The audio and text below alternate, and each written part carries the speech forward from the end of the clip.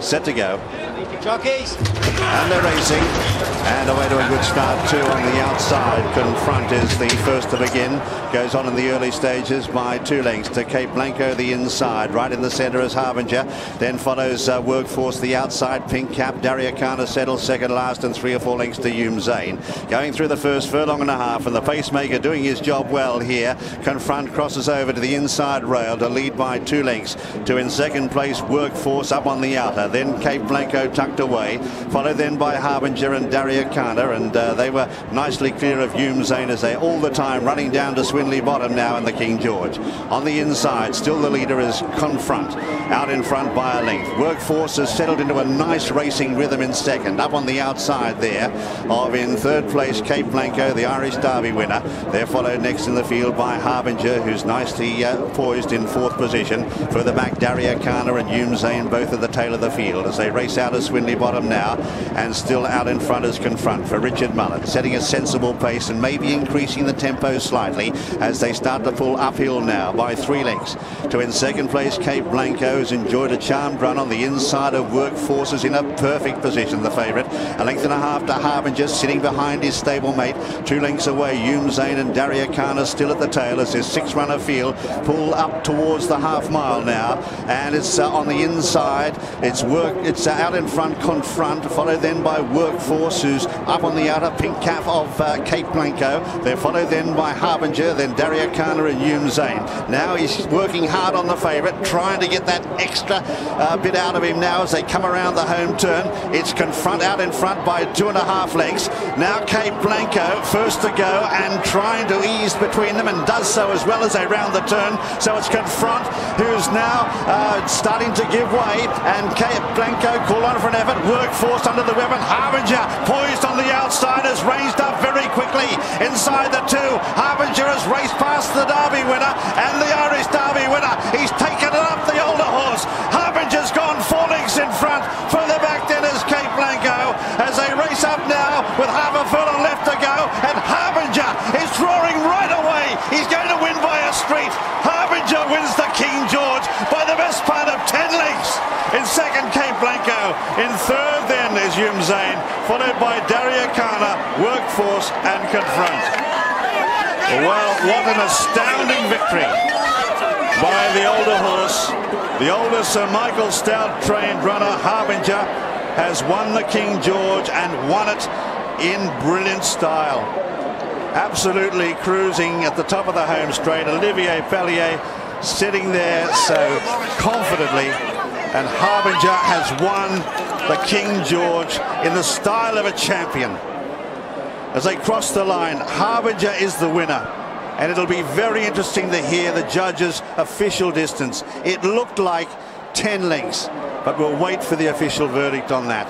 But it is a street. Second Cape Blanco, the Irish Derby winner. Third Hume Zane, yet another placing in this race. Daria Kana in fourth. In fifth Workforce, and then a long gap to Confront the pacemaker. So a stunning win by Harbinger in this King George VI and Queen Elizabeth Stakes. An absolutely stunning victory. And we check the 1, 2, 3.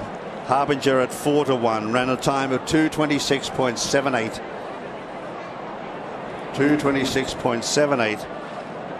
Harbinger, owned by Highclere Thoroughbreds, trained by Sir Michael Stout, ridden by Olivier Pellier. Second Cape Blanco, Colin O'Donoghue, and third Hume Zane, Richard Hughes. Harry Herbert receiving congratulations. Harry, tears in the eyes. Don't feel bad at all. This is a great moment. We just wanted to get a little sample of what it's like for you.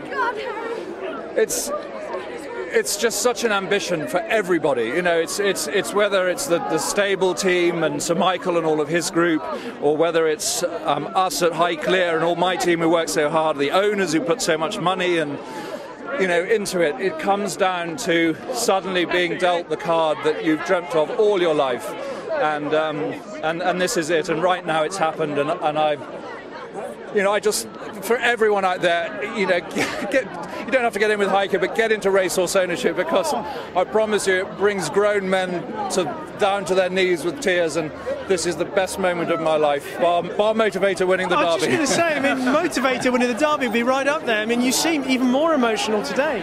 It's Highclere, and you know, it's the blue silks. Very well done. Thanks, mate.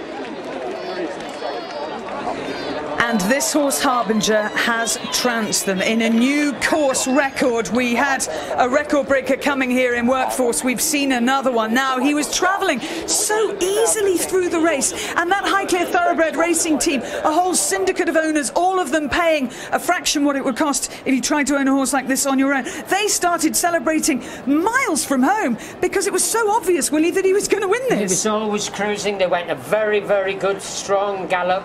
Oliver Pellier was always sitting there going very easily. Ryan Moore decided to just be a length behind his pacemaker, make it into a strong gallop. He thought he was riding a horse that would gallop right to the end like he did at Epsom, but unfortunately he hasn't done that today. But this, I cannot say how surprised, but how good a performance this looks. This looks absolutely performance. He's propelled himself into be one of the best horses in the whole wide world, this Dancilli colt. So you would have to say he's going to win the Arc de Triomphe. He is now as short as even money favourite. The best price you will get is 2-1 Harbinger for the Arc, and that team of owners are going to get another big day out, because what a horse to own. I mean, Pellier's had to do nothing but pat him. The most energetic thing he did to the horse was pat him.